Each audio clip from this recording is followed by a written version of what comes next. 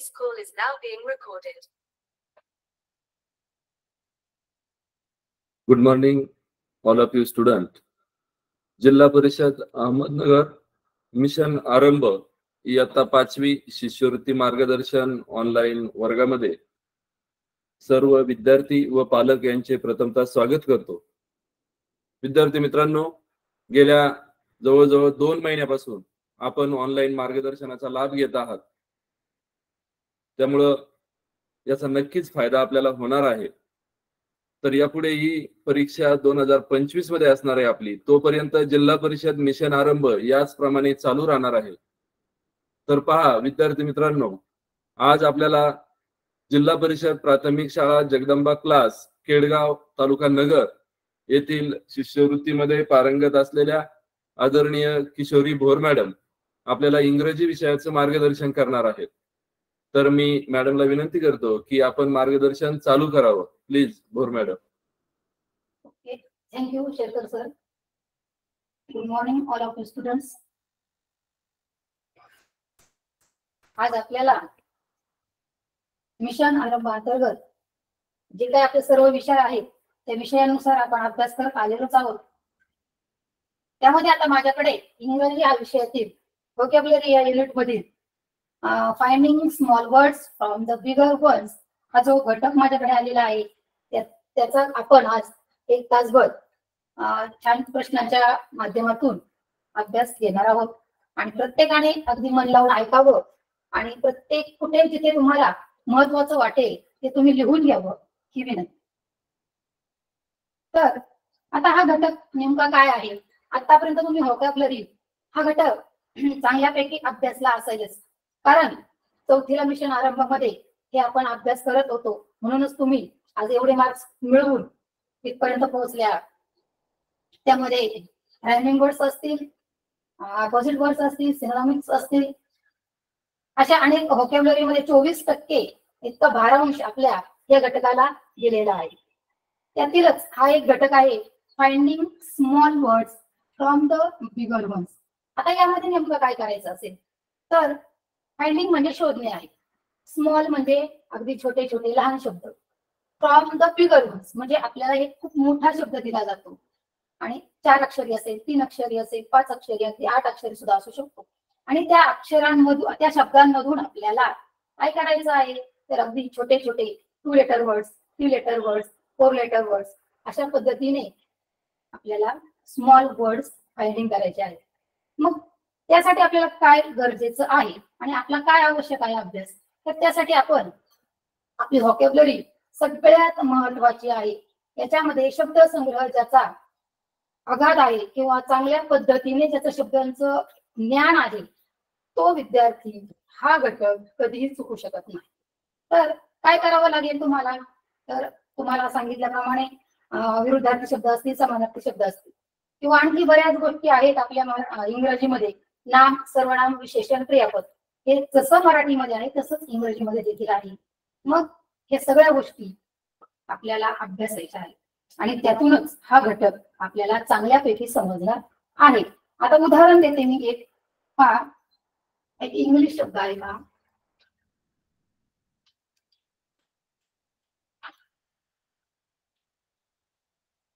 हा आपल्याला जवळजवळ 7 अक्षरी शब्द दिलेला आहे। आता या इंग्लिश शब्दामधून आपण काय करू शकतो तर स्मॉल वर्ड्स शोधायचा आहे। मग याच्यामध्ये आपल्याला 2 अक्षरी इज हा शब्द सापडतो।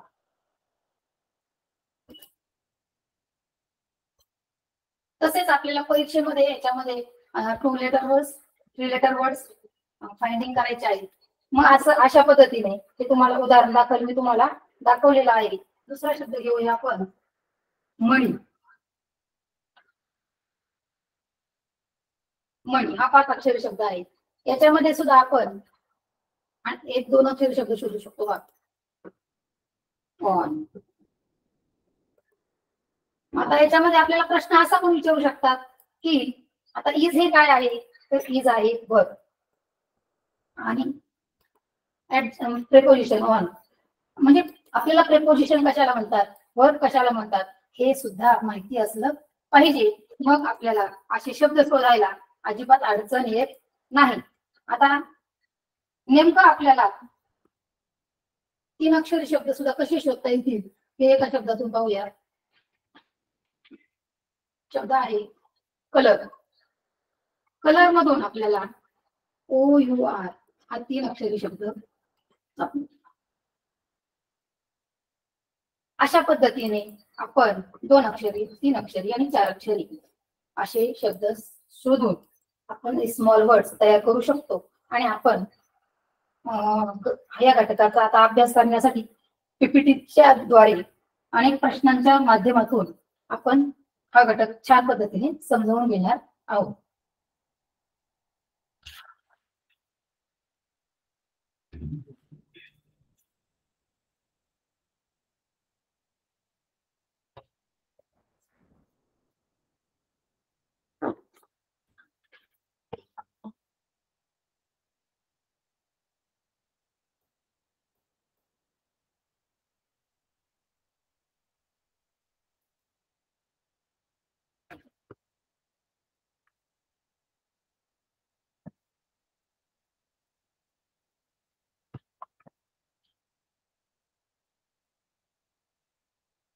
आता आपली पीपीटी दिसत आहे.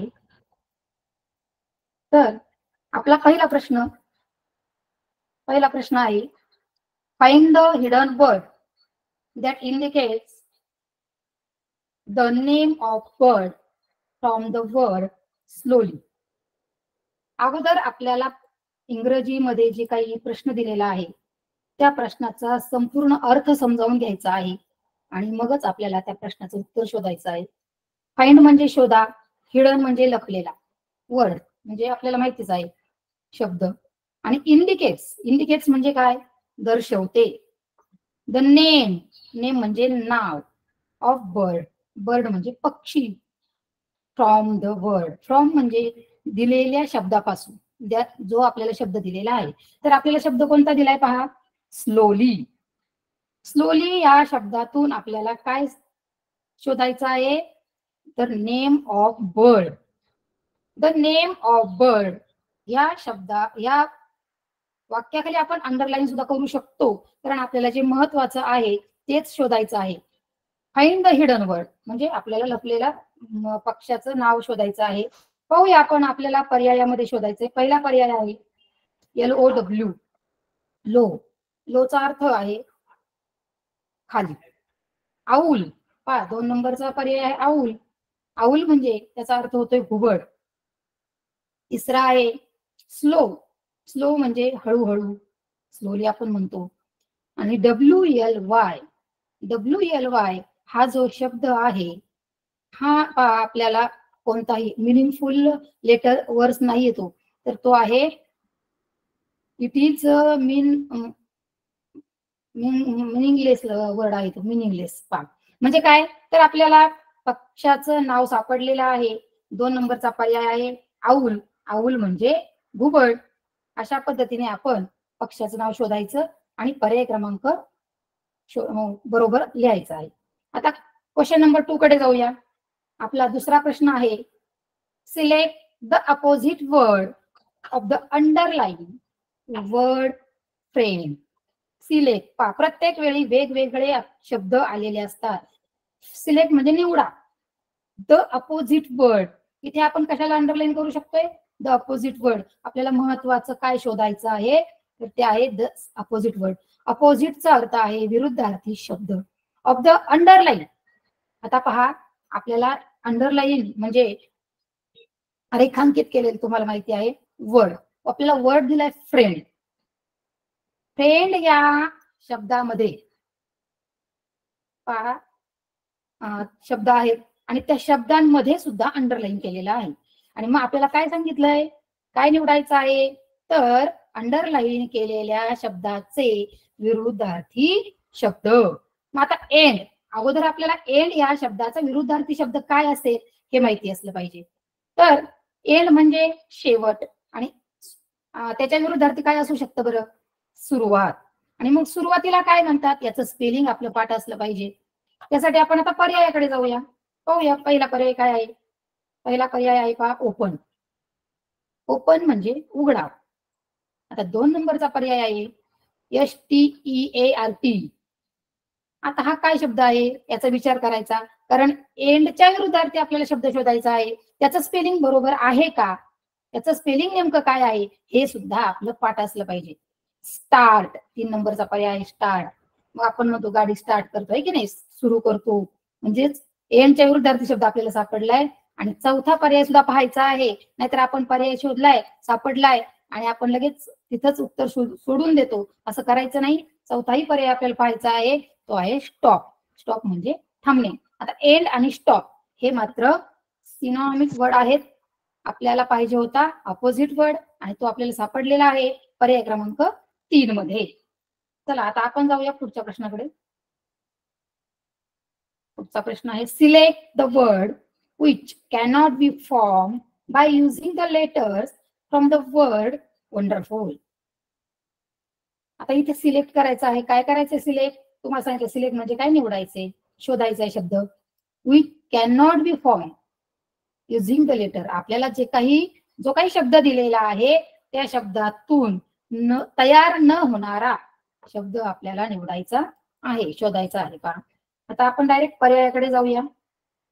वंडरफुल मधून जे शब्द तयार होतात ते शब्द सोडून आपल्याला आता कॅन नॉट बी म्हटले, ते सुद्धा आपल्याला नीट वाचलं पाहिजे, कारण आपल्याला शब्द न तयार झालेला शब्द आपल्याला शोधायचा आहे.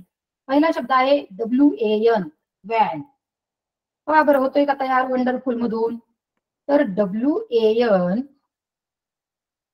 या वंडरफुल मध्ये ए हा शब्दच नाहीये, हे अक्षरच नाहीये, म्हणून WAN हा शब्द तयार होऊ शकत नाही. दुसरा आहे WON, ओन. तर तो शब्द आपल्याला सरळ सरळ दिसतोच आहे. दुसरा ऑन आहे, तो देखील दिसतो आहे. आणि वंडर हे देखील अगदी सरळ सरळ शब्द दिसत आहेत. आपल्याला जे काही विचारलं होतं की कॅन नॉट बी म्हणजे आपल्याला न तयार होणारा शब्द आपल्याला सापडलेला आहे पर्याय क्रमांक 1 मध्ये. आणि दुसरे जे 3 शब्द आहेत ते तयार होतात, म्हणून त्याचं उत्तर घ्यायचंय पर्याय क्रमांक 1. पुढचा प्रश्न आहे which pronoun is hidden in the word right. आपल्याला मी मगाशीच सांगितल्याप्रमाणे की आपल्याला प्रोनाउन माहिती असलं पाहिजे. प्रोनाउन म्हणजे काय, तर ते आहे सर्वनाम. जसं मराठीमध्ये नाम, सर्वनाम, विशेषण, क्रियापद असतात, तसंच इंग्रजीमध्ये सुद्धा आपल्याला हे सर्व अभ्यासायचं आहे. तुम्ही अभ्यासलेलंही असेल. तर प्रोनाउन जे लपलेलं प्रोनाउन आहे ते आपल्याला शोधायचंय कोणत्या शब्दातून? In the word right. Right हा शब्द दिलेला आहे आपल्याला. तर प्रोनाउन आपल्याला शोधायचे. पहा, 1 नंबर आहे RE. तर RE हा मिनिंगलेस वर्ड आहे. RITE हा देखील प्रोनाउन नाहीये. प्रोनाउन कोणते असतात हे तुम्हाला सांगते थोडक्यात. आय असेल, we, you, he, C, it आणि दे हे आहेत प्रोनाउन. मग याच्यामध्ये आपल्याला कोणतं प्रोनाउन आलेलं दिसतंय? तर 3 नंबरचा पर्याय आहे इट आणि 4 नंबरचा पर्याय आहे WIT. याच्यामध्ये जे 3 दिलेले पर्याय आहेत ते मिनिंगलेस वर्ड आहेत. पहा, तर आपला तिसरा पर्याय आहे इट आणि इट हे प्रोनाउन आपल्याला या पर्यायामध्ये दिसून येत आहे. या शब्दातून आपण ते शोधू. पुढच्या प्रश्नाकडे जाऊया. Find the 2 letter verb hidden in the word became. आता पहा, हा प्रश्न अगदी मन लावून वाचायचा आहे. फाइंड म्हणजे शोधा. The 2 letter verb. आता इथे वर्ब आलेला आहे. अगोदर आपण प्रोनाउन शोधलं, तर आता प्रोनाउन नंतर आपल्याकडे वर्ब आलेला आहे. वर्ब म्हणजे काय? वर्ब म्हणजे क्रिया. मग क्रियापद आपली झालेलीच आहेत मराठीमध्ये. जसं आपण मराठीत करतो तसंच इंग्रजीमध्ये करायचं आहे. मग वर्ब, कोणतं वर्ब लपलेला आहे पाहू आपण याच्यामध्ये. बिकेम या शब्दामध्ये. तर BE हे वर्ब नाहीये. AM, एम याच्यामध्ये हे वर्ब आहे. पहा, आणि कॅन हा मिनिंगलेस वर्ड आहे. तसेच केम, केम म्हणजे येणे. तर हा काय आहे? हा सुद्धा वर्ब आहे. म्हणून पर्याय आपल्याला सगळे वाचायचे आहेत. पहिला पर्याय बी होता तो नाहीये, एम वर्ब आहे, कॅम नाहीये आणि केम पण वर्ब आहे. आता 2 वर्ब आलेत, मग आता असं कसं होईल? तर आपल्याला प्रश्न काय दिलेला आहे तो वाचायचा पुन्हा. Find the 2 letter verb. मग आपल्याला 2 अक्षरीच वर्ब शोधायचं होतं, म्हणून आपल्याला 2 नंबरचा पर्याय बरोबर आहे, एम एम. आता पुढचा प्रश्न. How many small meaningful words will be formed by rearrange the word real. बघा आता वेगवेगळ्या पद्धतीचे प्रश्न येतात या घटकावर. आता हाऊ मेनी म्हणजे किती, स्मॉल मिनिंगफुल वर्ड्स, स्मॉल छोटे छोटे शब्द आपल्याला, आणि मिनिंगफुल म्हटले बा म्हणजे अर्थपूर्ण शब्द आपल्याला शोधायचे आहेत. कोणत्या शब्दातून? तर ते आहे वियर. वियर मध्ये आपल्याला आता WE हा वी एक शब्द तयार होतो, मुलांनी लिहून घेतलं तरी चालेल. EAR हा दुसरा शब्द तयार होतोय. तिसरा शब्द आहे WAR, युद्ध, त्याचा अर्थ होतोय और म्हणजे युद्ध. आणि ARE हा हे आपले परिचयाचे शब्द आहेत. आणि हे असे एकूण 4 शब्द या वियर या शब्दातून तयार होतात. म्हणून पर्याय क्रमांक 4. पुढचा प्रश्न आहे.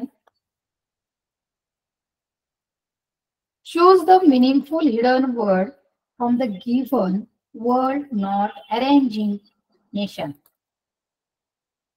आता याच्या वेगवेगळ्या पद्धतीचे प्रश्न असतात आणि प्रत्येक वेळी वेगवेगळाच अर्थ त्याच्यातून निघतो आणि त्यातून आपण योग्य पर्याय निवडायचा आहे. चूज निवडा लपलेला अर्थपूर्ण शब्द, कोणत्या शब्दातून? दिलेल्या शब्दातून, नेशन.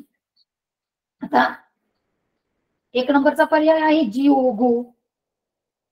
आपण जर त्या शब्दाचा चांगलं निरीक्षण केलं तर जी हा शब्दच त्याच्यामध्ये नाहीये का, म्हणून पहिला पर्याय हा नाहीच आहे.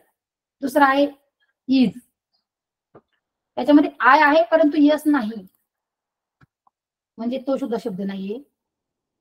तिसरा आहे नाव, नाव मध्ये एन आहे, ओ आहे परंतु डब्ल्यू नाहीये, म्हणजेच आपल्याला पहिले 3 पर्याय चुकीचे आहेत. आणि चौथा आहे ऑन. आपल्या नेशन शब्दामध्ये ऑन हा शब्द लपलेला आहे, तो शब्द आपण शोधून काढलाय पर्याय क्रमांक 4 मध्ये. काही प्रश्न त्याच पद्धतीचा आहे. Choose the meaningful hidden word from the given word not arrange. शब्दांमध्ये म्हणजे प्रश्न आपल्याला चांगल्यापैकी कळायला पाहिजे तरच आपल्याला उत्तर सापडतंय. इथेही तीच पद्धत वापरायची आहे आपल्याला. 1 नंबरला AND, सॅन मध्ये AND शब्द आहे. तसेच 2 नंबरचा पर्याय AM, तर एम मध्ये ए आहे परंतु एम नाहीये. अस, US, यस आहे परंतु यू दिसत नाहीये, म्हणजे 2 नंबरचा पर्याय चुकीचा आहे. 3 नंबरचा पर्याय देखील चुकीचा आहे. 4 नंबरचा पर्याय END हा देखील चुकीचा आहे, कारण त्या शब्दामध्ये ई नाही, म्हणून आपला पर्याय क्रमांक 1 बरोबर आहे. Choose the meaningful hidden word from the given word not arranging. पुन्हा त्याच पद्धतीचा प्रश्न. आपल्याला शब्द दिलेला आहे मणी. मणीमध्ये सुद्धा आपण तीच पद्धत वापरून आपण पर्याय शोधायचा आहे. पहिला पर्याय आहे माय. दिसतोय का पहा बरं, यम आणि वाय, तर दिसतोय त्याच्यामध्ये यम ही आहे आणि वाय पण आहे. 2 नंबरचा पर्याय आहे ओपन, त्याच्यामध्ये मात्र ओ आहे, पी नाहीये, ई आहे, एन आहे, पी नाही, तर पर्याय चुकीचाच आहे. NOW, याच्यामध्ये डब्ल्यू नाहीये आणि ओके, ओ आहे, के नाहीये, म्हणजे आपले 3 पर्याय चुकीचे आहेत आणि माय हा शब्द बरोबर आहे, पर्याय क्रमांक 1. Choose the meaningful hidden word from the given word not arranging. किती मोठा शब्द आलेला आहे, हँडकरचीफ. अजिबात घाबरून जायचं नाही, कोणताही प्रश्न येऊ द्या, कोणताही शब्द येऊ द्या. आपल्याला ज्या पद्धतीने शिकवले त्या पद्धतीने जर आपण उत्तर शोधलं तर आपल्याला प्रश्न अगदी सहजरित्या सुटला जातो. याच्यामध्ये सुद्धा पहा हँडकरचिप मध्ये पहिला पर्यायातला गोल्ड आहे, तर जी दिसत नाहीये, म्हणून पहिला तो पर्याय आहे तो चुकीचा आहे. Rich, RICH. तर याच्यामध्ये पहा, व्यवस्थित जर निरीक्षण केलं तर याच्यामध्ये R आहे, I पण आहे, C पण आहे आणि H पण आहे. तरी पण आपण तिसऱ्या पर्यायाकडे जाणार आहोत. ह्युमन, H आहे, U नाहीये, M देखील नाहीये, म्हणजे आपला तिसरा पर्याय नक्कीच चुकीचा आहे. आणि शेवटचा चौथा पर्याय डीप, त्याच्यामध्ये डी आहे, ई सुद्धा आहे, पुन्हा ई आहे, परंतु पी नाहीये.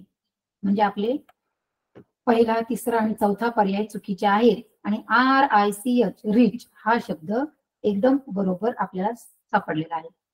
म्हणजे इथं काय केलंय पहा, नॉट अरेंजिंग ज्या शब्दाचा अर्थ आपल्याला कळायला पाहिजे. म्हणजे इथं आपण हा जो शब्द आहे की सरळच हँड सापडेल आपल्याला, किंवा रिच हा शब्द सरळच सापडेल असं नाहीये. तर आपण उलट्या क्रमाने सुद्धा अक्षर जुळवू शकतो आणि आपण तो शब्द शोधू शकतो. पुढचा प्रश्न आहे, choose the meaningful hidden word from the given word not arranging. त्याच पद्धतीचा प्रश्न आहे. पहिला पर्याय आहे इन, तर याच्यामध्ये आय दिसत नाहीये. दुसरा पर्याय आहे गुड, याच्यामध्ये जी आहे परंतु ओ दोन वेळा नाहीये, त्याच्यामुळं तोही पर्याय चुकीचा आहे. तिसरा ओल्ड आहे पहा, OLD सरळ सरळ आपल्याला शब्द दिसतोय, म्हणजे आपला पर्याय 3 नंबर नक्की बरोबर असेल. तरी पण आपण चौथ्या पर्यायाकडे जाऊया. DAYS, डेज, डेज तर पूर्णपणे चुकीचा आहे. तर आपल्याला पर्याय क्रमांक 3 सापडलेला आहे. पुढचा प्रश्न, choose the meaningful hidden word from the given word not arranging weather. आता वेदर शब्द दिलेला आहे, ह्याच्यातूनही आपल्याला त्याच पद्धतीने आपल्याला शब्द शोधायचा आहे. वेस्ट, WEST, ह्याच्यामध्ये यस हा हे अक्षर दिसत नाही. THERE, याच्यामध्ये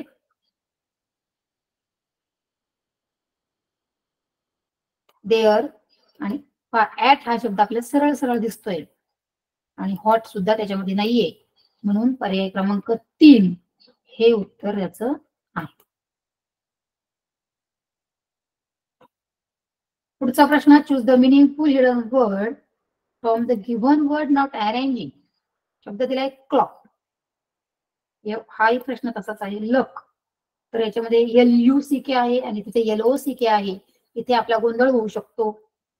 म्हणून तरी आपलं नीट शब्द वाचन करायचं आहे, निरीक्षण करायचं आहे. लक हा शब्द चुकीचा आहे. कॉक, COCK आहे त्याच्यामध्ये, तर आपल्याला दुसरा पर्याय उत्तर बरोबर वाटतंय. तर तिसऱ्याकडे जाऊया. काईट, KIT, केच नाही, के आहे त्याच्यामध्ये, आय नाही पहा, टी पण नाही आणि ई पण नाही. लॉंग, L आहे, O आहे, N नाही आणि जी पण नाही, म्हणजे आपला पर्याय बरोबर आहे. कॉक, पर्याय क्रमांक 2. Choose the meaningful hidden word from the given word not arranging. याच्यामध्ये आपल्याला जर्नी शब्द दिलेला आहे.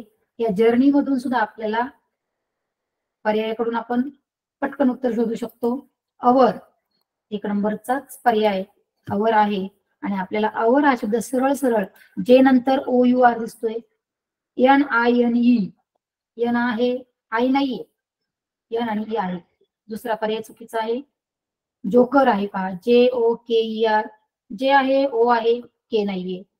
आणि चौथा पर्यायामध्ये पाहूया ऑरेंज, हा याच्यामध्ये सुद्धा AN हे शब्द म्हणजे काही शब्दच नाहीये त्याच्यामध्ये, म्हणजे अशा आपल्याला पटकन उत्तर सापडू शकतं. OUR हे आपलं उत्तर आहे. Choose the meaningful hidden word from the given word not arranging. पुढचा शब्द आहे टीचर. टीचर हा शब्द सुद्धा आपल्याला त्याच पद्धतीने शोधायचा आहे. टीचर मध्ये पहा, FAR हा सरळ सरळ दिसते आपल्याला, की F त्याच्यामध्ये नाहीये. गेट आहे, GEAT, जी नाहीये. तसंच हर आहे, हर हा शब्द आपल्याला दिसतोय. आणि एन्जॉय, एन्जॉय सुद्धा शब्द त्याच्यामध्ये काही दिसत नाहीये, त्याच्यामुळे आपला पर्याय क्रमांक 3 आहे. पुढचा प्रश्न आहे, choose the meaningful hidden word from the given word, not arranging bushes. पहिला पर्याय आहे अस. अस आहे का?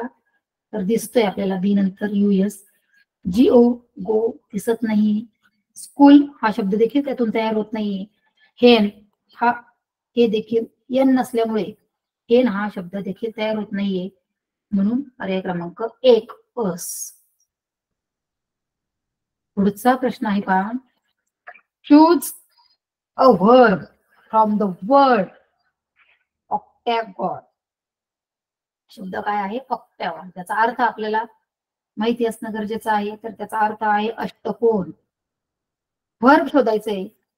वर्ब म्हणजे तुम्हाला मी मगाशी सांगितलेलं आहेच, वर्ब म्हणजे क्रियापद. आता आपल्याला याच्यामध्ये कोणतं वर्ब दिसतंय? 1 नंबरचा पर्याय आहे ऑन, 2 नंबरचा पर्याय आहे गो, 3 नंबरचा पर्याय सीपीएजी मिनिंगलेस वर्ड आहे, आणि गॉन आहे पा. तर याच्यामध्ये आपल्याला वर्ब शोधायचंय. वर्ब आहे आपलं ऑन, सॉरी गो हे वर्ब आहे याच्यामध्ये. आणि आपल्याला वर्ब माहिती असले पाहिजे. वर्ब म्हणजे काय? सोपं आहे क्रियापदा. पुढे आहे पुढचा प्रश्न, how many 4 letter meaningful words can be formed from the word strong. आता पहा, आपल्याला स्ट्रॉंग या शब्दामधून काय शोधायचंय? तर 4 लेटर्स 4 लेटर्स म्हणजे काय? तर 4 अक्षरी आणि अर्थपूर्ण शब्द, मिनिंगफुल वर्ड्स. मग स्ट्रॉंग मधून कोणकोणते शब्द तयार होतात पहा? तर सॉन्ग हा एक शब्द तयार होतोय. त्याच्यात पहा, त्या शब्दाकडे लक्ष द्या. SONG हा पहिला शब्द तयार होतो. दुसरा शब्द आहे SORT. आता उलट सुलट क्रमाने सुद्धा आपल्याला शब्द तयार करायचे आहेत. स्वार्ट हा शब्द तयार होतोय.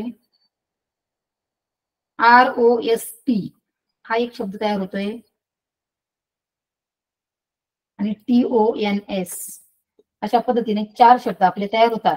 आणि या 4ही शब्दांच्या म्हणजे आपला पर्याय क्रमांक आहे 3. 4 शब्द तयार झाले आहेत. पुन्हा पहा, SONG, SORT, ROST आणि TONS अशा पद्धतीने 4 शब्द याचे तयार होतात. पुढचा प्रश्न पहा, find the not hidden word from the word feather. आपल्याला काय शोधायचंय? Not hidden. आता हा प्रश्न नीट वाचायचा आहे. न लपलेला. अगोदर आपण लपलेले शब्द शोधलेले आहे. आता इथे न लपलेला शब्द शोधायचा आहे. आणि शब्द आहे फिदर. पहिला आहे EAT, इट. EAT हा आहे का त्याच्यामध्ये? तर दिसतोय आपल्याला. F नंतर EAT शब्द आहे का? हर आहे का? हर देखील आपल्याला दिसतोय. HER. देअर तर DTHERE हा शब्द आपल्याला सरळरित्या दिसत नाहीये. आणि ऍट हा देखील शब्द आपल्याला दिसतोय. म्हणजे न लपलेला शब्द आहे तो म्हणजे देअर. पर्याय क्रमांक 3. पुढचा प्रश्न, select the opposite word of the word underline golden. आपल्याला वर्ड दिलाय गोल्डन आणि ह्या शब्दामध्ये आपल्याला 3 अक्षरांखाली काय केलेलं आहे? अंडरलाईन केलेलं आहे. आणि काय शोधायला सांगितलंय? Opposite word. अपोजिट म्हणजे काय? तर विरुद्धार्थी शब्द. आता ओल्ड या शब्दाचा अगोदर आपल्याला अर्थ माहिती असला पाहिजे. ओल्ड म्हणजे जुने. ओल्ड म्हणजे 2 अर्थ होतात त्याचे, परंतु आपल्याला इथे ओल्ड हा याचा जुना अर्थ घ्यायचा आहे. मग ओल्डच्या विरुद्धार्थी शब्द काय असेल बरं? जुनेच्या विरुद्धार्थी शब्द असतो नवे. मग नव्याला इंग्रजीमध्ये काय म्हणतात? तर ते आहे न्यू. चला पाहूया आपल्या पर्यायामध्ये न्यू शब्द आहे का? तर पहिला पर्याय आहे गोल्ड. गोल्ड चुकीचा आहे. दुसरा NAW. आता न्यूचं स्पेलिंग पाठ असलं पाहिजे बाळांना तुमचं, नाहीतर आपल्याला इथं फसवण्यासाठी शब्द दिलेला आहे NAW. नंतर दिसतोय आपल्याला न्यू. आपलं स्पेलिंग जर पाठ असेल तर आपण नक्कीच 3 नंबरचा पर्याय लिहिणार आहोत, आणि ज्याचं स्पेलिंग पाठ नसेल तो मात्र 2 नंबर लिहू शकतो आणि आपलं उत्तर चुकू शकतं. म्हणून न्यूचं स्पेलिंग आहे NEW, आणि ओल्डचा विरुद्धार्थी शब्द सापडलेला आहे न्यू. NEW, न्यू म्हणजे नवे. गिव्ह हा 4 नंबरचा पर्याय चुकीचा आहे. पुढचा प्रश्न घेऊया. Choose a parts of body which is form by using letter from the word farmer. Choose म्हणजे निवडायचंय, पार्ट्स ऑफ बॉडी. आपल्याला आपली जी शरीराचा भाग आहे तो निवडायचा आहे. कोणत्या शब्दातून निवडायचा आहे? आपल्याला दिलेला शब्द आहे फार्मर. फार्मर म्हणजे शेतकरी. आता याच्यामध्ये आपल्याला सगळेच पर्याय पाहावे लागतील आणि मग आपल्याला प्रत्येक शब्दाचा अर्थ कळेल, आणि मग कळेल आपल्याला पार्ट्स ऑफ बॉडी आहे की नाही, त्याच्यामध्ये कोणता पार्ट्स ऑफ बॉडी आहे, आणि मग आपण तो पर्याय निवडू शकतो. पहिला आहे फार. FAR. फार म्हणजे काय? तर दूर. आहे का पार्ट्स ऑफ बॉडी? नाहीये. ME, मी म्हणजे मला, हा सुद्धा पार्ट्स ऑफ बॉडी नाहीये. आणि पर्याय क्रमांक 3 आहे ARM. आर्म म्हणजे बाहू. आपल्या शरीराचा बाहू हा एक भाग आहे, पार्ट्स ऑफ बॉडी आहे. आणि शेवटचा पर्याय आहे एम. या पर्यायांपैकी आपल्याला एकच पर्याय बरोबर आहे, तो आपल्याला सापडलेला आहे, आणि तो आहे आर. पुढचा प्रश्न. How many 3 letter words will be form using the word yesterday. काय सांगितलंय? हाऊ मेनी म्हटलं की आपल्याला किती किती असं विचारलेलं असतं. 3 लेटर वर्ड्स. प्रश्न नीट वाचायचा आहे. एकदा नाही, दोनदा नाही, 3दा वाचायचा आहे. त्यात नेमकं काय सांगितलंय? तर 3 लेटर वर्ड्स आपल्याला शोधायचे आहेत. 3 अक्षरी शब्द. विल बी फॉर्म कोणता शब्द दिला आपल्याला? यस्टरडे. यस्टरडे मध्ये कोणकोणते शब्द तयार होतात? बाळांना लिहून घ्या तुम्ही. तर पहिला शब्द आहे यस, YES. दुसरा शब्द आहे डे, TAY. तिसरा शब्द आहे ARE. चौथा शब्द आहे सी, SEE किंवा SEE. तर अशा प्रकारे एकूण 4 शब्द तयार झाले, 4 वर्ड्स तयार झालेले आहेत आपले, आणि हे 4 शब्द तयार झालेत, आणि पर्याय क्रमांक 2 हे उत्तर त्याचं आहे. जिथं जिथं आवश्यक आहे तिथं तुम्ही लिहून घेऊ शकता. आता पुढचा प्रश्न आहे.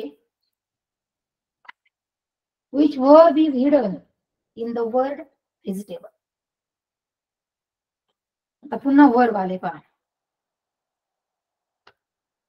वर्ब म्हणजे तुम्हाला सांगितलेलंच आहे, क्रियापद शोधायचे. मग कोणतं क्रियापद लपलेलं आहे पहा बरं आपल्या व्हेजिटेबल या शब्दामध्ये. तर पहिला पर्याय आहे गेट. आपल्या सगळ्या शब्दांचे अर्थ माहिती असले पाहिजेत, म्हणूनच या घटकाला व्होकॅब्युलरी असं नाव दिलेलं आहे. ज्याची व्होकॅब्युलरी चांगल्या पद्धतीने समृद्ध असेल तो मुलगा प्रश्नांची उत्तर सहज शोधू शकतो. आता गेट या शब्दाचा अर्थ आपल्याला माहिती असला पाहिजे. गेट म्हणजे मिळवणे किंवा मिळणे. टेबल. टेबल म्हणजे हा काही वर्ब नाहीये. ETA हा तर मिनिंगलेस वर्ड आहे. व्हेज, आपण व्हेज म्हणतो ना, तो शब्द आहे हा. आता व्हेज हा शब्द देखील वर्ब नाही बा. आपल्याला वर्ब सापडलाय पर्याय क्रमांक 1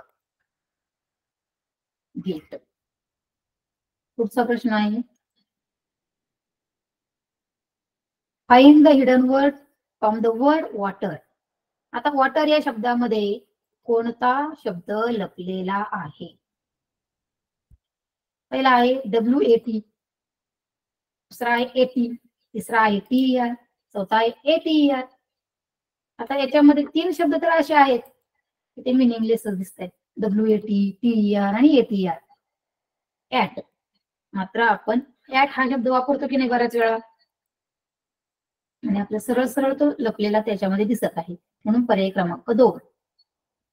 पुढे जाऊया. Which pronoun is heading in the following word. Following word आहे फेवरेट. आता प्रोनाउन आले, पुन्हा आपल्याला सर्वनाम शोधायचं आहे. तर फेवर हा सर्वनाम आहे का? तर नाहीये. आवर, युअर हा देखील मिनिंगलेस वर्ड आहे का? आपण असा शब्द ऐकलेला नाही, वाचलेला नाही, पाहिलेला नाही. आणि RIT राईट हा देखील शब्द नाहीये. हा आपला प्रोनाउन नाही. म्हणजे आपल्याला प्रोनाउन सापडले पर्याय क्रमांक 2 अवर.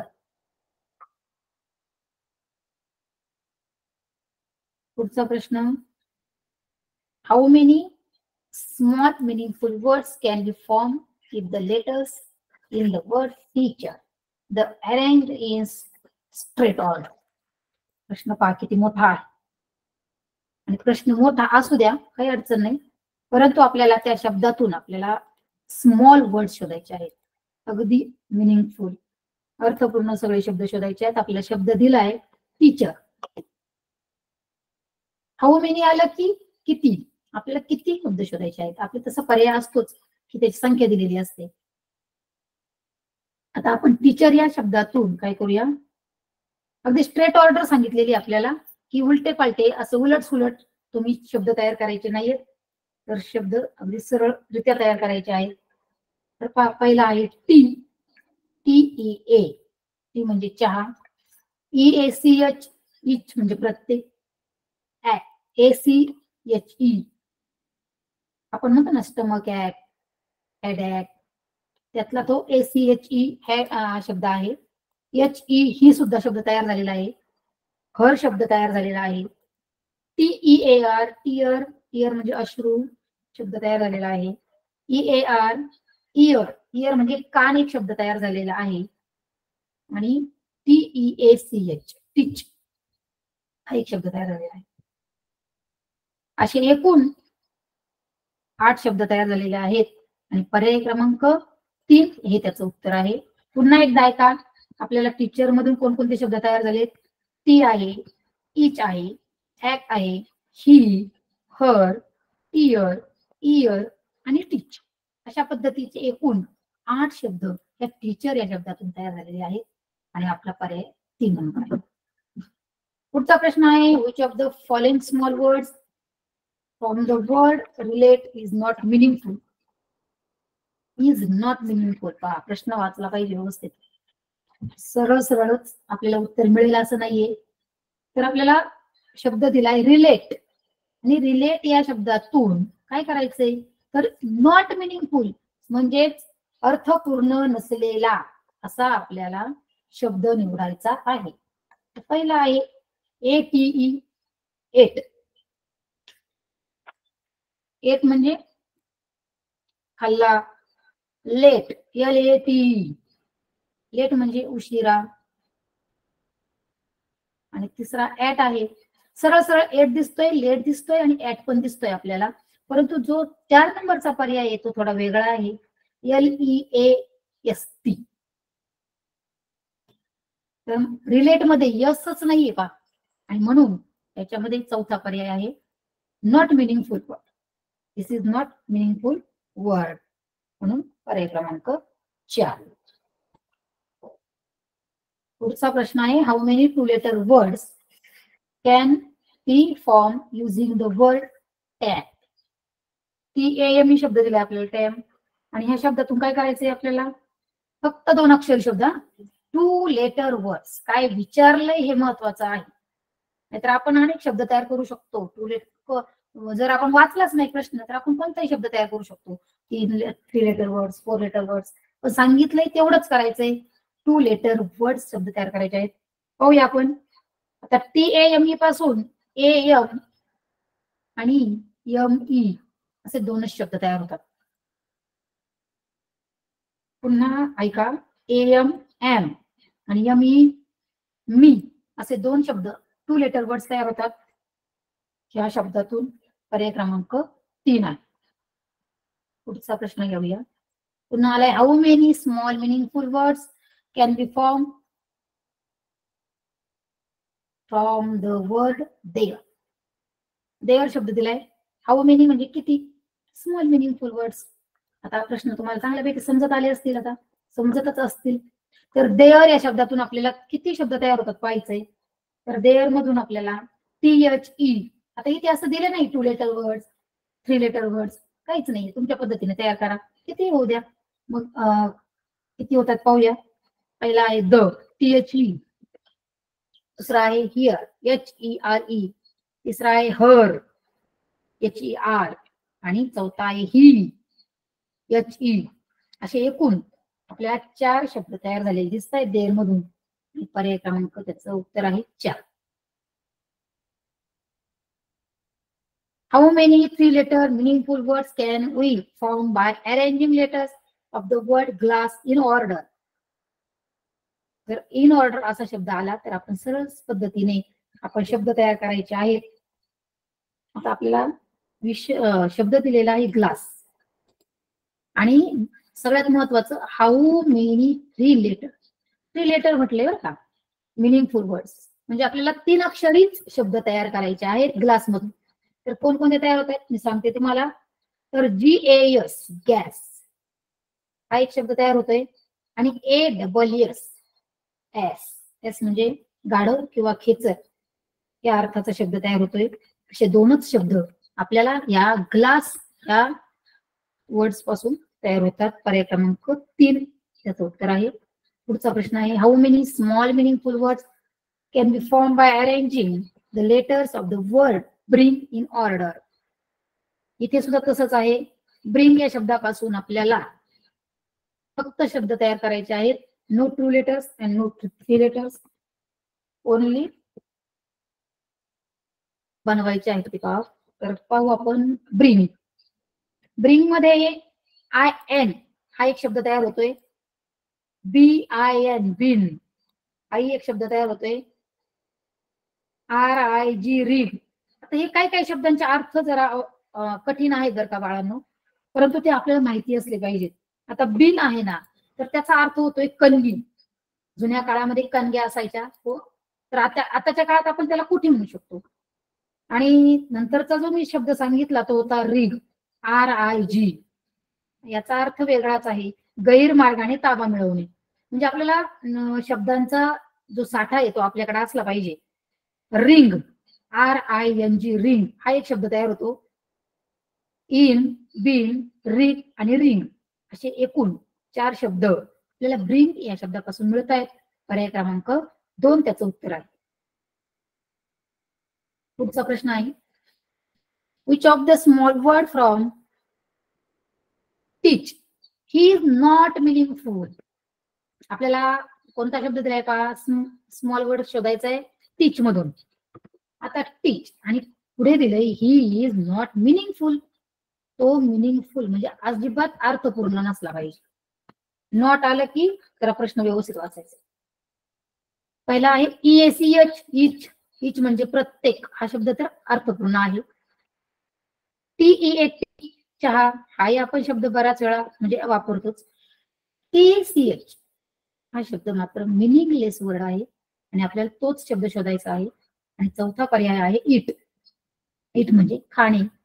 3 शब्द हे अर्थपूर्ण आहेत आणि TSCH हा मिनिंगलेस वर्ड असल्यामुळे त्याला तोच आपलं पर्याय क्रमांक आहे.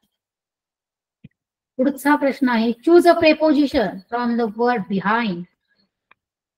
काय आले बाळांनो पहा, नवीन आले. आपल्याला काय काय विचारलं जाऊ शकतं परीक्षेमध्ये त्याचा अभ्यास तुम्ही करायचा आहे. आता प्रेपोजिशन सुद्धा आपल्याला पाठ असले पाहिजे. तर आपल्याला प्रेपोजिशन माहिती असले पाहिजेत. मी तुम्हाला थोडेसे प्रेपोजिशन सांगते काही उदाहरण दाखल. तर in, on, under, over, between हे झाले प्रेपोजिशन्स. प्रेपोजिशनचा सुद्धा देखील छान अभ्यास करून ठेवा, ते आपल्याला बरेच मार्क मिळवून देतील. आता आपल्याला याच्यामध्ये प्रेपोजिशन निवडायचे. मी तर उत्तर तुम्हाला आधीच सांगितलेलेच आहे तसं, तरी पण आपण शोधूया. तर याच्यामध्ये बी, हिम आणि एन हे काही प्रेपोजिशन नाहीयेत. तर याच्यामध्ये पर्याय क्रमांक 3 मधील इन हा प्रेपोजिशन आहे आणि पर्याय क्रमांक 3 आहे. पुढचा प्रश्न how many small meaningful words will be formed using the word meet, याच्यामध्ये सुद्धा आपल्याला फक्त मीट मधून काय करायचं आहे, शब्द निवडायचे आहेत. किती शब्द तयार होतात पाहूया आपण मीट मधून. तर पहिला शब्द तयार होतोय ME, मी. दुसरा शब्द तयार होतोय AT, ऍट. तिसरा शब्द तयार होतोय EAT, ईट. चौथा शब्द आहे MAT, मॅट. असे एकूण 4 शब्द या मीट या शब्दातून तयार होतात. पर्याय क्रमांक 2. पुन्हा ऐका, ME, me, AT, at, EAT, at आणि MAT, मॅट. असे एकूण 4 शब्द तयार झालेले आहेत. पुढचा प्रश्न, how many small meaningful words will be form by रिअरेंजिंग the word dear. पुढचा शब्द आहे डिअर. डिअर मधून आपल्याला पाहू कोणकोणते शब्द तयार होत आहेत. पहिला शब्द आहे ARE. आता ARE हा शब्द पहा कसा तयार झालाय. ए नंतर आर आहे, परंतु आर नंतर ई आहे का? नाहीये. तर एच्या अगोदर ई आहे. मग आपला प्रश्नच तसा आहे, रिअरेंजिंग म्हणजे उलट सुलट पद्धतीने आपल्याला ते शब्द तयार करायचे आहेत. प्रश्नातच आपल्याला सांगितलेलं असतं काय करायचंय. मग रिअरेंजिंग शब्द माहिती असला पाहिजे. रिअरेंजिंगचा अर्थ आहे उलट सुलट क्रमाने तुम्ही शब्द तयार करा. किती शब्द तयार होतात पाहूया. तर पहिला आहे आर, ARE. दुसरा आहे इयर, EAR. तिसरा आहे रीड, READ. चौथा आहे रेड, RED, रेड. आणि पाचवा शब्द आहे DARE, डेअर. आपण म्हणतो डेअरिंग आहे माझ्यामध्ये, डेअर, धाडस. अशा पद्धतीचे एकूण 5 शब्द आपले डिअर या शब्दापासून तयार झालेले आहेत. पर्याय क्रमांक 3. पुन्हा प्रश्न आलाय, how many 2 letter words can you form from the word सम. काय प्रश्न आहे पहा. How many 2 letter words. 2 letter words म्हटलं की फक्त 2 अक्षरीच शब्द तयार करायचे आहेत. कोणतेही शब्द नाही तयार करायचे. शब्द आहे आपला सम. सम मध्ये SO, सो आणि ME, मी असे 2च शब्द तयार होतात. पर्याय क्रमांक आहे 3. पुढे आहे find the adjective word hidden in the word enrichment. पहा, ऍडजेक्टिव्ह म्हणजे काय हे माहिती असलं पाहिजे. शोधायला आपण तयारच आहोत, परंतु काय शोधायचं हे महत्वाचं आहे. ऍडजेक्टिव्ह आहे, त्यालाच विशेषण असे म्हटलं जातं. आता विशेषण आपण मराठीमध्ये शिकलो, तसेच आपल्याला इंग्रजीमध्ये आहेत. आता याच्यामध्ये एनरिच या शब्दाचा अर्थ आहे वृद्धी करणे. रिच याचा अर्थ आहे श्रीमंत. चीट याचा अर्थ आहे फसवणे. आणि मर्चंट याचा अर्थ आहे व्यापारी. आता याच्यामध्ये एनरिच वृद्धी करणे हे तर वर्ब झालंय. रिच श्रीमंत शब्द आहे पहा, तेच खरं ऍडजेक्टिव्ह आहे. चिट फसवणे हे देखील वर्ब आहे. आणि मर्चंट व्यापारी हे नाम आहे, नाऊन आहे. म्हणून आपल्याला ऍडजेक्टिव्ह सापडलेला आहे, ते आहे रिच. पर्याय क्रमांक 2. पुढचा प्रश्न, choose the correct letters to make meaningful words. सोपा शब्द आहे, प्रश्न आहे का? काय निवडायचे आपल्याला? आपल्याला शब्द दिलेले आहेत, रिकाम्या जागा भरायच्या आहेत. त्याच्यामध्ये कोणती अक्षर परफेक्ट बसतायत ते आपण पाहूया. तर PA टाकून बघूया आधी. PAAT हा असा शब्द तयार होतोय की तो आपल्या डोक्यातही क्लिक होत नाहीये, वेगळाच काहीतरी तयार होतोय. PAALK नाही होते तयार. PAICK हे शब्द नाही आपण आपल्या ऐकिवात किंवा आपल्या अभ्यासात. आणि PAIN पेन हा एकच शब्द बसला. याच्यामध्ये बहुतेक 3 शब्द नाही बसत आहेत, म्हणून पर्याय क्रमांक 1 चुकीचा आहे. आपण दुसऱ्या पर्यायाकडे जाऊया. CH हा 1 नंबर CHAT, चॅट. चॅट आपला ओळखीचा शब्द आहे का? आपण म्हणतो ना आम्ही चॅट करतोय. दुसरा शब्द टाकून बघूया. CHALK chalk. दररोज आपल्या शाळेमध्ये चॉक वापरतात. CHICK चीक, चीक म्हणजे गाल, काही आपल्याला माहिती आहे. आणि CHIN चीन, अनुभूती. आपले हे म्हणजे CH हा शब्द परफेक्ट बसलेला आहे, पर्याय क्रमांक 2. तरी आपण पुढे जाऊया, TA टाकून बघूया. TAAT नाही होते शब्द तयार. TALK नाही होते. TAICK हाही शब्द नाही होत तयार. TAIN याच्यात कोणता शब्द बसत नाहीये. तर के पाहून टाकून बघूया. KAAT नाहीये. आपल्याला परफेक्ट उत्तर सापडलेलंच आहे. तर पर्याय क्रमांक 2 त्याचं उत्तर आहे. पुढचा प्रश्न, select the word that is not a meaningful word from the spelling anything. Select निवडायचं आहे आपल्याला. काय? Is not a meaningful word म्हणजेच अर्थपूर्ण नसलेला शब्द निवडायचा आहे एनिथिंग मधून. ANY हा शब्द तिथे दिसतोय पहा आपल्याला, तयार झालेला आहे. HING हिंग. एनीचा अर्थ तयार होतोय, एनी म्हणजे प्रत्येक, आणि THIN तीन म्हणजे बारीक तुकडा, असा पद्धतीचा 3 नंबरच्या शब्दाचा अर्थ आहे थिंग. THING थिंग म्हणजे वस्तू. असे 3 अर्थपूर्ण शब्द तयार आहे होत आहेत. परंतु 2 नंबरचा जो पर्याय आहे तो काहीतरी वेगळा आहे. हिंग याचा कोणताही अर्थ, याला अर्थ लागत नाहीये, मिनिंगलेस वर्ड आहे. म्हणून आपलं उत्तर आहे हिंग. HING पर्याय क्रमांक 2. पुढे जाऊया. Select the hidden word from the word here which indicates the part of body. हे सोपं आहे, आपल्याला माहिती आहे. आता पार्ट्स ऑफ बॉडी म्हटलं की आपण लगेच शरीराचे भाग शोधणार आहोत. ही, याची, ही म्हणजे तो हे काही पार्ट्स ऑफ बॉडी नाहीये. इयर आपला कान आहे, EAR, आणि AR आणि HEA हे मिनिंगलेस वर्ड आहे. तर पर्याय क्रमांक 2 हे उत्तर त्याचं आहे. पुढचा प्रश्न, how many small meaningful words can be formed by arranging the letters of the word bring in order. आता आपल्याला शब्द दिलाय ब्रिंग. आपले शब्द तयार करायचे आहेत फक्त ब्रिंग मधून. कोणते शब्द तयार होतील बरं ब्रिंग? पहिला शब्द आहे आयन.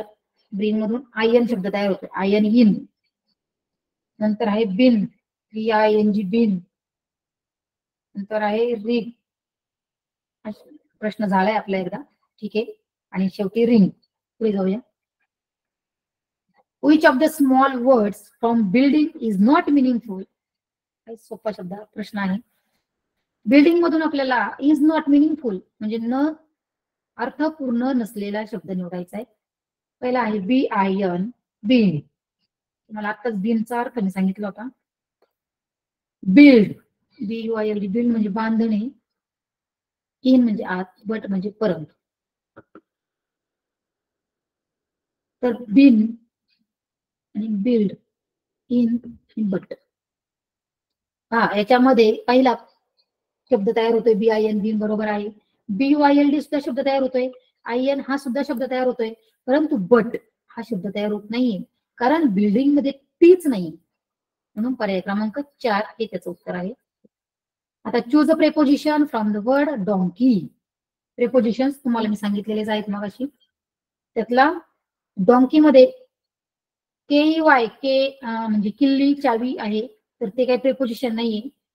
ON ऑन हे प्रेपोजिशन आपल्याला सापडलेलं आहे. डन आणि डू हे देखील प्रेपोजिशन नाहीयेत. म्हणून पर्याय क्रमांक 2 हे त्याचं उत्तर आहे. Find the name of insect hidden in the word elephant. आता इन्सेक्ट या शब्दाचा अर्थ आपल्याला माहिती असला पाहिजे. इन्सेक्ट म्हणजे कीटक. आपल्याला काय शोधायचंय तर एका कीटकाचं नाव या एलिफंट या शब्दामध्ये लपलेलं आहे हे शोधूया. आपल्या पर्यायामध्ये पटकन सापडतंय. 1 नंबर PANT पॅन्ट. पॅन्ट हा कोणता कीटक आहे का? तर नाहीये. AN हा सुद्धा कीटक नाहीये. अँट, ANT अँट मुंगी हा मात्र कीटक आहेच. आणि हॅट आपली जी टोपी आहे तिला आपण कीटक म्हणू शकतो का? तर नाही. पर्याय क्रमांक 3 त्याचं उत्तर आहे ANT अँट म्हणजे मुंगी. Which body part is hidden in the word handbook? आता बॉडी पार्ट आलाय, तुम्हाला माहितीच आहे. बॉडी म्हटलं की आलं शरीराचा भाग. मग याच्यामध्ये हँडबुक मध्ये बुक हे आपल्या शरीराचा अवयव आहे का? बुक म्हणजे पुस्तक आहे. अँड AND अँड म्हणजे आणि आहे. HEAD हेड दिसतोय का बघा बरं हेड, तर नाहीये, तिथं हँड शब्द आहे, हेड नाही, म्हणून पर्याय क्रमांक 4 आहे. HAND हँड म्हणजे हात. How many two-letter words can be formed by using the letters of the word town? आता आपल्याला टू लेटर वर्ड शोधायचे आहेत. कशामधून? तर टाउन या शब्दामधून. टाउन मधून कोणकोणते शब्द तयार होतात बाळांनो पहा. पहिला आहे TO2, दुसरा आहे ON ऑन आणि तिसरा आहे NO नो. असे 3 शब्द या टाउन शब्दापासून तयार होतात, म्हणून पर्याय क्रमांक 2 हे उत्तर आहे. Select the word which cannot be formed by using the letters from the spelling of together. त्याच्यातून सुद्धा आपल्याला पाहावं कोणता शब्द तयार होत नाहीये. कॅन नॉट बी म्हटले ना, कॅन नॉट बी फॉर्म, तर कोणता शब्द तयार होत नाही? द होतोय का पाहूया. द होतोय, GET गेट होतोय, HER घर होतोय, PET त्या टुगेदर मध्ये पीच नाहीये, पहा पी शब्दच नाहीये, म्हणून पर्याय क्रमांक 4. पुढे जाऊया. Choose the meaningful word from the given word calendar. इथे तसंच आहे. CAR हा शब्द तयार होतोय का पहा, होतोय. DER मिनिंगफुल वर्ड शोधायचे बरं का आपल्याला, तर DER होत नाहीये, CAL देखील होत नाहीये आणि LEN हे देखील होत नाहीये, कारण हे सगळे मिनिंगलेस वर्ड आहेत. आपल्याला कार हा शब्द मिनिंगफुल वर्ड सापडलेला आहे. पर्याय क्रमांक 1. पुढचा प्रश्न आहे. From the word blackboard which word will be opposite from the underline word. हे आता आपल्या लक्षात आलेलं आहे. काय करायचंय नेमकं, तर आपल्याला ब्लॅकबोर्ड असा शब्द दिलेला आहे आणि त्यातून अपोजिट वर्ड शोधायचा आहे. कोणत्या शब्दापासून? तर ज्याला अंडरलाईन केलं आहे तेवढंच पाहायचं आहे. कोणत्या शब्दाला अंडरलाईन केलेला आहे? BLACK black. मग अगोदर ब्लॅक म्हणजे काय हे माहिती असलं पाहिजे. ब्लॅक हा एक रंग आहे, तो त्याचा अर्थ आहे काळा. मग काळाच्या विरुद्धार्थी काय आहे? काळाच्या विरुद्धार्थी आहे पांढरा, सफेद. काय म्हणतात त्याला इंग्रजीमध्ये? तर त्याला व्हाईट म्हणतात. मग आपल्याला पर्याय शोधायचा. व्हाईट कुठे आहे? पहिला आहे फेअर, दुसरा आहे सिल्वर, तिसरा आहे व्हाईट आणि चौथा आहे ब्राईट. म्हणून आपला पर्याय क्रमांक आहे 3. ब्लॅक च्या विरुद्धार्थी शब्द आहे व्हाईट. पुढचा प्रश्न आहे. Rearrange the letters to get a meaningful word from area. Rearrange करायचे शब्द आणि आपल्याला मिनिंगफुल वर्ड शोधायचा आहे. City not a meaningful word. REA not. RAE हा सुद्धा नाहीये आणि पर्याय क्रमांक 4 आहे EAR. इयर म्हणजे कान, हा मिनिंगफुल वर्ड आहे. पर्याय क्रमांक 4. Find the hidden word from the word radish. Radish मध्ये सुद्धा आपल्याला काय करायचं आहे? मिनिंगफुल वर्ड शोधायचा आहे. DISH डिश, डिश आपण वापरतोय नेहमीच. RAD हा शब्द नाहीच आहे, मिनिंगफुल आहे, मिनिंगलेस आहे. SHID हा देखील मिनिंगलेस आहे. RDAS हा देखील तयार होत नाहीये, म्हणून पर्याय क्रमांक 1 डिश त्याचं उत्तर आहे. How many to letter words will be form using the word tortoise. आता आपल्याला how many to letter words म्हणजे 2 अक्षरी शब्द किती तयार होतात? कशापासून? तर शब्द आहे टॉर्टॉइज. टॉर्टॉइज पासून कोणते शब्द तयार होतात ते माहिती करून घ्या. पहिला आहे TO2, दुसरा आहे OR ऑर, तिसरा आहे पुन्हा TO तयार झालेला आहे. 2 वेळा TO शब्द तयार झालेला आहे आणि नंतर आहे IS इज. असे एकूण 4 शब्द या टॉर्टॉइज पासून तयार झालेले आहेत, म्हणून पर्याय क्रमांक 3. पुन्हा एका TO2, OR ऑर, TO2 आणि IS इज अशा पद्धतीने 4 शब्द तयार झालेले आहेत. Which verb is hidden in the word Rohit? Verb आलं पहा. वर्ब म्हणजे क्रियापद. आपल्याला कोणतं क्रियापद सापडते बरं याच्यामध्ये? तर पर्याय क्रमांक 1 मध्ये टू आहे, TO2. ROT नाहीच आहे, HIT हिट पण नाही. TO नाहीये, ROT नाहीये आणि HIT हिट. हिट म्हणजे मारणे. मारणे हे आपलं क्रियापद आहे आणि HOT हॉट हे गरम हा शब्द आहे, म्हणून आपलं उत्तर आहे हिट. हिट हे वर्ब आहे. Which liquid is hidden in the word boiled? तर आय हॅव आपल्याला शब्द दिलाय बॉइल्ड, आणि आपल्याला काय शोधायचंय बरं? लिक्विड म्हटले का? लिक्विड. लिक्विडचा अर्थ काय होतो? तर जो पदार्थ पातळ आहे पण त्याला द्रव पदार्थ असे म्हणतो. मग कोणता द्रव पदार्थ याच्यामध्ये लपलेला आहे तो शोधूया.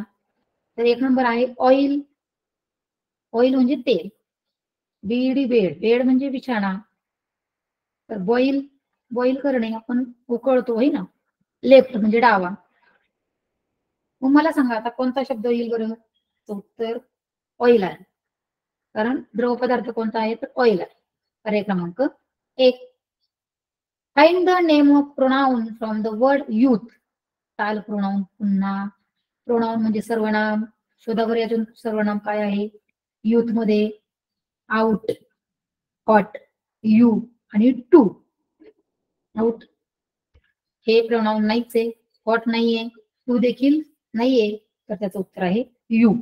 यू हे प्रोनाउन आपल्याला युथ मध्ये सापडलेलं आहे. Which of the shortest word form from the word peacock? हा प्रश्न नीट ऐका, वाचा. कोणता शब्द पिकॉक मधून आपल्याला बघा शोधायचा आहे? तर कोणता शब्द तयार होतोय? पहिला आहे PEAP. पी म्हणजे काय? याचा अर्थ माहिती असला पाहिजे. PEAP म्हणजे वाटाणा. COCK कॉक, कॉक म्हणजे कोंबडा. तिसरा आहे CO. हा काही शब्द तयार होत नाहीये, परंतु पी म्हणजे वाटाणा तयार होतोय, कॉक म्हणजे कोंबडा पण तयार होतोय. 3 नंबरचा CO नाही तयार होते. चौथा पर्याय आहे 1 and 2. याचा अर्थ असा आहे की आपला 1 नंबरचा पर्याय आणि 2 नंबरचा पर्याय हे दोन्ही बरोबर आहेत. तर ऑप्शन 1 and ऑप्शन 2 हे दोन्ही उत्तर बरोबर असल्यामुळं आपल्याला पर्याय क्रमांक 4 हे उत्तर बरोबर लिहावं लागणार आहे. त्याच्यामध्ये एकच पर्याय गोल करायचा असतो, म्हणून पी आणि कॉक हे आपल्याला गोल करता येणार नाही. त्यासाठी पर्याय क्रमांक 4 आपल्याला उपलब्ध करून दिलाय, तो म्हणजे 1 and 2. Find the verb hidden in the word play. Blade शब्द आहे का? वर्ब शोधायचंय. वर्ब म्हणजे क्रियापद. ऍट, बॅट, हॅट आणि इट. तर याच्यामध्ये इट हे काय आहे? वर्ब आहे. ऍट, बॅट, हॅट हे वर्ब नाहीये, म्हणून पर्याय क्रमांक 4 त्याचं उत्तर आहे. How many 2 letter words from the given word monkey. तर आपल्याला मंकी या शब्दापासून काय सांगितलंय? तर 2 लेटर वर्ड. मंकी मधून कोणकोणते शब्द तयार होतात पहा. ON ऑन तयार होतोय. ME मी तयार होतोय. MY माय देखील तयार होतोय.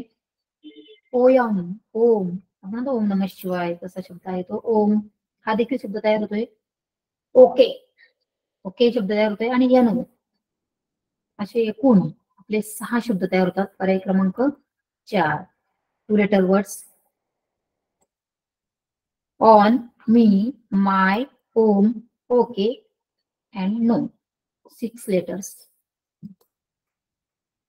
पुढचा प्रश्न आहे find out the name of word hidden in the word bathroom. काय शोधायचंय? बर्ड. प्रत्येक शब्द नीट वाचला की आपल्याला काय शोधायचं सांग लगेच सापडतं. आता बर्ड शोधायचं आहे, तर शब्द दिलाय बाथरूम. पहिला शब्द आहे रूम. ROOM, रूम म्हणजे खोली. हा हे काही पक्षाचं नाव नाहीये. BROOM ब्रूम, ब्रूम म्हणजे झाडू. हे सुद्धा काही पक्षाचं नाव नाहीये. आता तिसरा तर बॅट आहे. तर बॅट आपण क्रिकेट खेळताना वापरतो, ती बॅट आहे का? तर आपण चौथा पर्याय पाहूया. चौथा आहे बोथ. BOTH, बोथ म्हणजे दोघे. तर आपल्या 3 पर्याय तर वेगळेच निघालेले आहेत पहा. आणि आपला जो 3 नंबरचा पर्याय बॅट, याचा अर्थ आपल्याला सापडतोय तो म्हणजे बॅट म्हणजे वटवाघूळ. आणि मग आपल्याला बर्ड देखील सापडलाय, बॅट, BAT बॅट. त्याचा अर्थ आहे वटवाघूळ. हा पक्षी ह्या बाथरूम मध्ये, बाथरूम या शब्दामध्ये लपलेला आहे. पुढचा प्रश्न आहे, find the verb which is not hidden in the word great. प्रश्न सगळ्यात महत्वाचं आहे, जपून वाचणे, सगळं मन लावून वाचणे आणि याच्यामध्ये काय विचारलंय ते महत्वाचं. इज नॉट हिडन म्हटले न लपलेला, नॉट म्हटलं की न, नाही, नसलेला असं त्याचा अर्थ होतो वर्ब, आणि क्रियापद आपल्याला शोधायचं आहे. लपलेल्या याच्यामध्ये इट म्हणजे खाणे.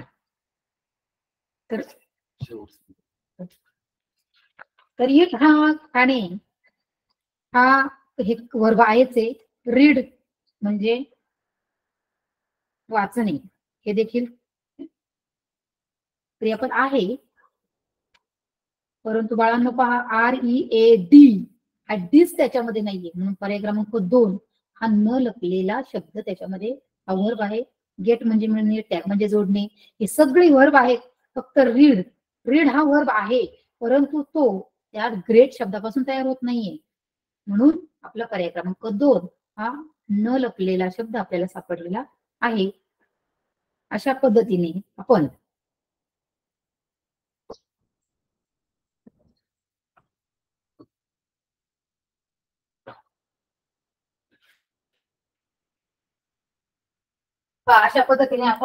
आज finding small words and from bigger words म्हणजे मोठ्या शब्दांमधून अगदी लहान लहान छोटे छोटे किती शब्द तयार होऊ शकतात. 2 लेटर वर्ड्स असतील, 3 लेटर वर्ड्स असतील, 4 लेटर वर्ड्स देखील आपल्याला शोधायचे असतात. आणि हे सगळं शोधण्यासाठी कोणकोणत्या पद्धतीचे, कशा पद्धतीचे प्रश्न येतात हे अनेक प्रश्नांमधून आपण शिकून घेतलेला आहे. अगदी व्यवस्थितरित्या तुम्ही समजावून घेतलं. सगळ्यांचे आभार. धन्यवाद मॅडम. तर पहा विद्यार्थी मित्रांनो, आज आपल्याला भोर मॅडम यांनी इंग्रजी या विषयाचं मार्गदर्शन केलं आहे, त्याबद्दल मी त्यांचे तसंच तंत्रस्नेही मार्गदर्शक म्हणून श्री प्रवीण शेरकर सर यांचे देखील जिल्हा परिषद अहमदनगरच्या वतीनं आभार मानतो आणि या ठिकाणी आजचा ऑनलाईन क्लास संपला असं जाहीर करतो. धन्यवाद मॅडम.